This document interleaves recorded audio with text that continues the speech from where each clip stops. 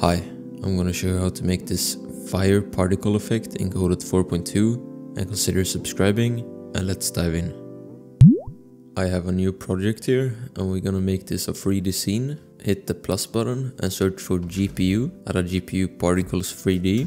We have this warning here, and to fix that we have to make a draw pass, and pass 1 make this a quad mesh. Open a quad mesh up, and I have imported a white circle here. This is basically the material for it and the texture, and I also have a couple examples here that I'm gonna show you later. Start by dragging in your texture. This is just a round circle and it's transparent. It's a PNG, so to make it transparent, open up the material and go into transparency. On transparency, select alpha or alpha scissor. On alpha scissor, I like putting it to 0.9. I think it gives a crisp look. Go down to billboard and enable keep scale. That will allow us to scale it later. And now go to emission. If you want it to glow, which I do, you select the color you want. And I'm gonna go for something red, something like that. And I'm gonna set the energy to something like 10. Next, I'm gonna go to the albedo and lower the darkness a little bit to make it darker, something like that. Now we're pretty much done with the draw pass, so we can close this down and go into the process material. Make a new particle process material. Open up the particle process material, and let's start with making it go upwards, and you can do that in the accelerators and on gravity, and making it positive, maybe something like 5. That looks good. Let's also change the spawn and position, and let's make the emission shape a sphere. Maybe too big, so let's make it maybe 0.2. Let's also go into the display and scale, and to make it fade away when it gets to the top, make a new scale curve texture. Open the curve texture up and open the curve up and drag the last point down and drag it up a little bit, something like that. And now we can go up, and on the time, I like setting things to randomness to 1. And here we can also increase the time. So if we want it to be a little bit longer, maybe 2 seconds. I think that's too long. So let's keep it at 1 and maybe increase the amount.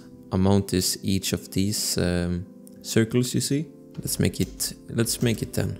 And you can also enable dampening. It basically dampens it a little bit. And that's pretty much it for the fire. Now we're gonna head over to the smoke. But firstly, I wanna make it more red. Maybe something like that. That's looking good. And now we can duplicate this one and make it unique. We go into the draw passes, and I just like to click on everything and make it unique to make sure it doesn't have anything linked.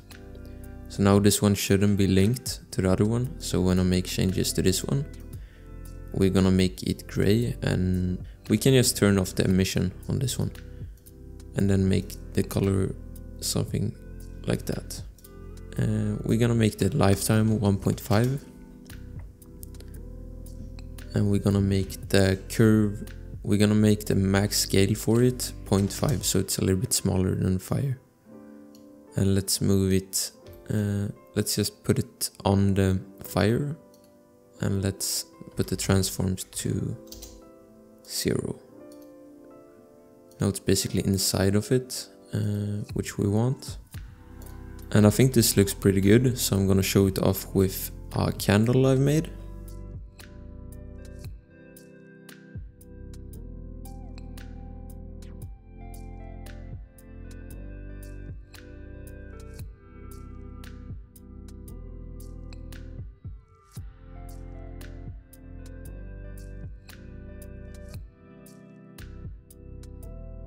Now I'm gonna show you with different materials. First, some materials I made. So we're gonna go to the fire. This is the fire, I'm gonna just rename it. Fire and smoke. Open up the fire, and let's close down the process material and drag in your fire texture. And on the smoke, drag in your smoke texture. Now for this texture, since the textures aren't appropriate size for a game, And right now it's like 4K texture. Let me also show you random textures I pulled from the internet. So we're gonna go to the fire and drag in the fire. And on the smoke, let's drag in the smoke.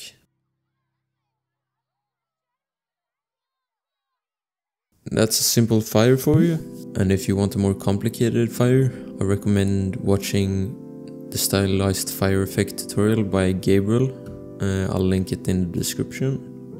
And thank you for watching, and I'll see you in the next one.